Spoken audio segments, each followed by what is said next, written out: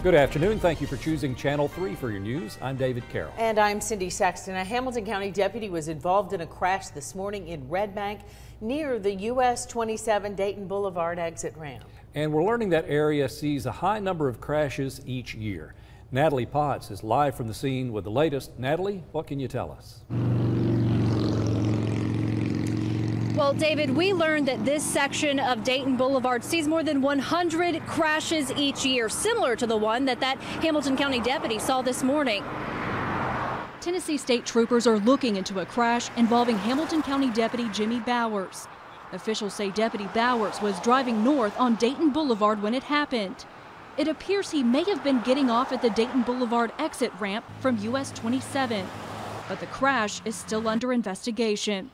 No one was hurt, and officials with the Sheriff's Department say both vehicles had slight damage. But we know that the patrol car had to be towed away. Just 24 hours before this crash, Red Bank police worked a similar one. So we wanted to see just how many crashes are investigated here. Records show that Chattanooga and Red Bank police investigated a total of 164 crashes last year to date, with 131 of those seeing property damage. 50 people in all were hurt. The year before, 166 crashes, and 117 before that. Red Bank Police Chief Tim Crystal says it's a big problem. It's pretty close to every other day. Based on the numbers that we have of over 160 in the last 365 days, we're dealing with a lot of crashes up there.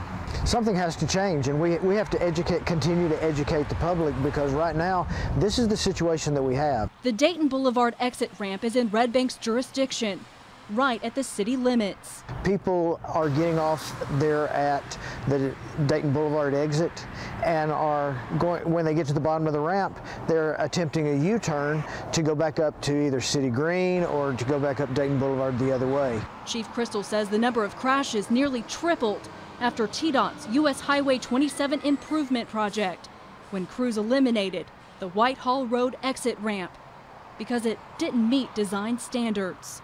It's a very expensive design that created this, and until we're able to do something physically to change it, we have to educate the public. We have to let them know this is incredibly dangerous. Now, the police department has increased their patrols, but they simply don't have enough manpower to put someone down here full time. The chief says that he will continue to look for solutions. Reporting live in Red Bank, Natalie Potts, Channel 3 Eyewitness News. We also contacted Jennifer Flynn, spokesperson for TDOT.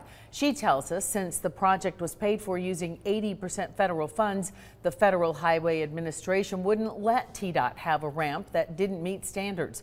She has promised to look into whether or not there's any room for improvement.